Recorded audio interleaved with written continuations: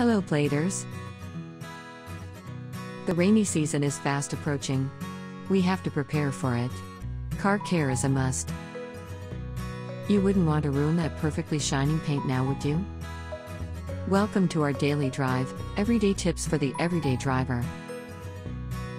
Here are the steps to maintain your car during the rainy season. Number 1. Exterior coating first. Apply protective coating to protect your car exterior from countless threats like mud, dirt or abrasive materials which often come with the rain.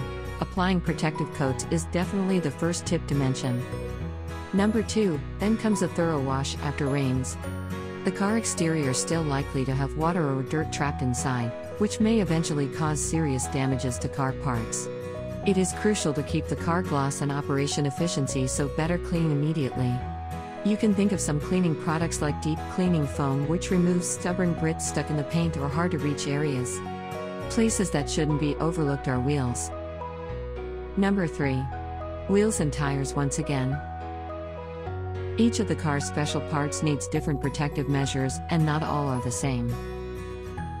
For wheels and tires, a quality tire dressing kit is a must in your home at all times.